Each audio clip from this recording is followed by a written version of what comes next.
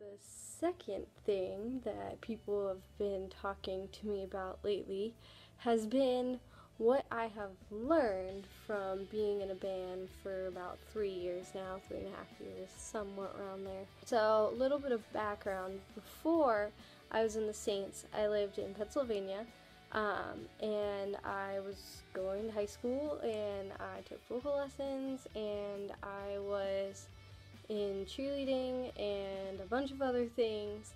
I did high school band, high school chorus, did a lot of stuff with the music department in high school, theater and show choir. I did vocal jazz for a little bit but I did do a couple things by myself. I was in like a band with my friend Becca, and we actually wrote a really good song which we got to perform, but nothing too serious there. And so I never had been in like a rock band before. In fact, a lot of my friends probably didn't even know that that's the music I listened to. Yeah, I was kind of a different person back then. I was not as open about like my musical tastes. I mean, I did have a pretty big phase where I liked the Jonas Brothers and Hannah Montana, and so that's, I think, was what a lot of people thought that I listened to in high school, but it really started to switch with like Barlow Girl and then getting into Firefly, who's still one of like my all-time favorite bands. I love them. I can't wait for the chance to actually play a show with them, although I think if I meet Dawn I might actually pass out because she's like my singing idol. I love her. And yeah, so I had like zero experience of being in a band, but I knew it was something I really wanted to do because we did a talent show, and there was me and my friend Sam put together like a band and just played one of my favorite Barlow Girl songs, and it was so much fun working with other musicians. And it's when I realized that I didn't want to do solo music career. That I am much more comfortable on stage when I have a band with me, and that's where I'm in my element. And so I told everybody when I left for college I was going to either start a band or be in a band. So when I got out here, I was like, I have no idea what I'm doing, but we're gonna fake it till we make it. And I soon after auditioned for the Saints, and when I got into the Saints, I kind of had like the distorted view that everyone I guess has, where like you immediately are gonna like start touring and gonna play all these awesome shows where there's a lot of people there and it's gonna be so much fun, and then you realize how much work it is to be in a band. So my first thing that I realized and learned was get used to doing a lot of stuff yourself. Especially when you are starting out. Being in a band is stressful. It is not easy. You're making 5 very different people work together on something that is very personal, so writing music gets very touchy sometimes, and is a very hard thing. We really haven't had like major problems with that in our band, but I can definitely see it's really hard to take criticism from somebody on a song that you've written, and that's so personal. And in my band, it's never been a problem. The guys are really good at being respectful of things that you've written and not ever being like, that sucks, when you're like, I've spent like hours and hours and hours writing this, yay. So we have pretty nice song sessions, but when you get into the upper realms of the music industry, it is not so nice, and lollipops and rainbows, especially depending on the record label. I'm also a marketing music business major, so I study this stuff. Woohoo! But it is, I mean, if you want to be a professional songwriter, you're going to write thousands of songs, and probably 3 or 4 of them will be hits. That's the reality of it, so get used to taking rejection. But it was a different experience than just writing songs myself, on my own, playing them myself.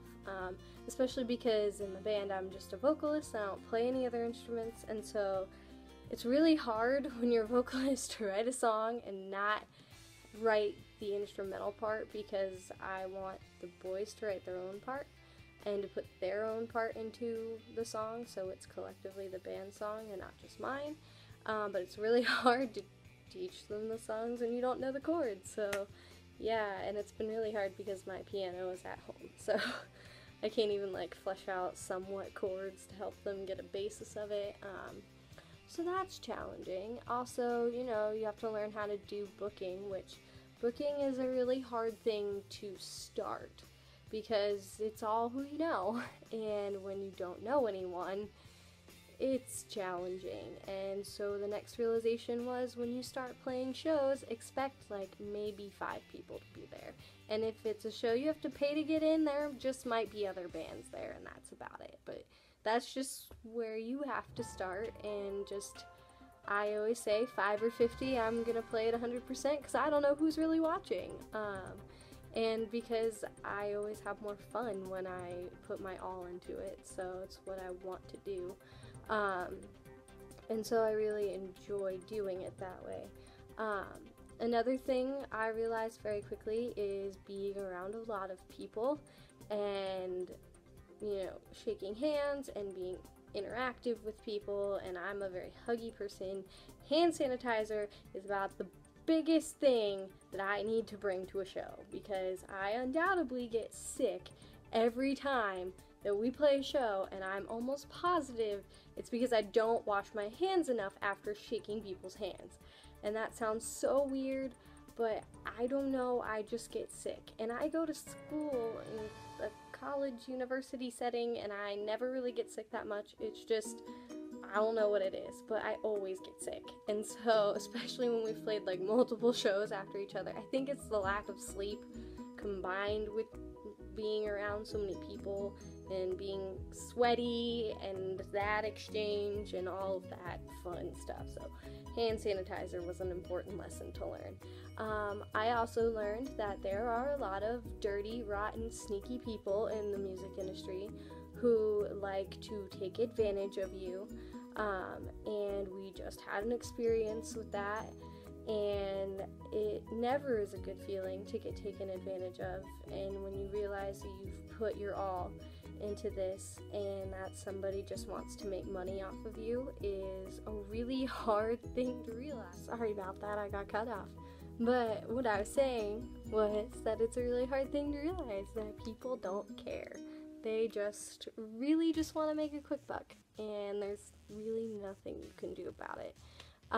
So learning how to draft things like concert riders, which you hate doing because you feel like you're just being ridiculous when you make all of these statements that you require a venue to do, it's like common sense. Like, don't unplug our tube amps when they haven't cooled down already because you will break them. Things like that you think people would know, but they honestly just don't. And things like, if you tell us you're gonna pay us, you should pay us because you told us you would. But get it in writing is what I learned. Because there's a lot of people that just like to promise that there's gonna be all these people here and we're gonna pay you so much money, and then you get there and they say, well, no one showed up, so we're not gonna pay you. And it's like, well, I just drove 100 miles with 4 cars, and that's a lot of gas. Which brings me to my next point: don't quit your day job. Because the next thing I learned was it is extremely expensive to be in a band, and especially to be a college student in a band, because college is expensive, and handling your budgeting and your finances, I have run out of money very quickly because we drove to a show that was in Ohio and then back, and then to another show that was, Fort Wayne and back, and it's a lot of gas money. And when you don't get paid for shows, it comes straight out of your pocket. And not to mention that equipment is extremely expensive. And yes, I'm a vocalist, so I get off kind of easy because I have the least amount of equipment of all of my boys. And I can tell you that decent sounding equipment does not come cheap. And that is, we always constantly want to be upgrading our equipment because we want the best live sound that we could get. But when you realize that buying a Mesa amp is extremely expensive, like $1,000 or something like that. And I know that my Aaron's guitars are just the two of them are like $1,000 together, or like $1,100, I think. Like, it's just really, really expensive. So if you think that you're just gonna quit everything and be in a band, it's not gonna last, because you have to live realistically, and when people don't want to pay you, it's just, no, you need a day job. Like, do not, until you are making thousands of dollars off of selling records, don't quit your job, because it's just not worth it. You can do what you love and work and do a bunch of other things. Like, I do way too much stuff, but I can attest to the fact that I put so much into this band, and I still go to school full-time, and I still work, and music is a great thing in that retrospect, that you can do other things. It's very time-consuming, and sometimes I work holidays because I'm playing show for New Year's or something like that, and I miss out on family time and things like that, but that's the sacrifices you make to do something that you love. And hopefully your family is understanding about it. Mine are typically fairly understanding, and that's really good, because I'd be really sad if I couldn't do this.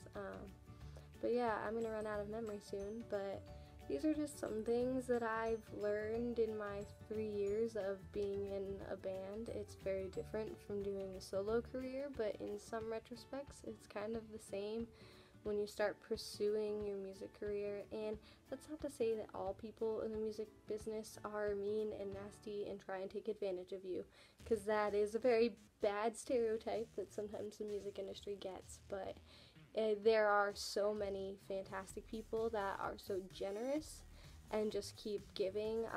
A1 Ministries is one of our favorite organizations to work with, because they get it. They understand that being in a band costs so much money, and we're on the road a lot, and when you sleep in your van, and when you maybe don't get to shower for 4 or 5 days at a time, and everyone smells, and everyone's exhausted and like yakking at each other, and I love everybody in my band, but I am not a morning person, and I am very cranky when I'm hungry, and I'm hard to deal with. I will admit that. So it's hard, but when you go there, they treat you like family, and they just are unbelievably gracious to every band that's ever played a show with them, and they have the best food that I have ever had at a show. So I always love playing shows with them, and we're very grateful for people like them who understand and want to make our dream happen with us, and care about us as people, and not just as a way to make money, or they believe in our message more than who comes out making a profit at the end. And that's so important, and I think that music is a very powerful thing that can really help you bring a message across, but there are so many people who miss that fact and get so corrupt by the money aspect. Bye-bye.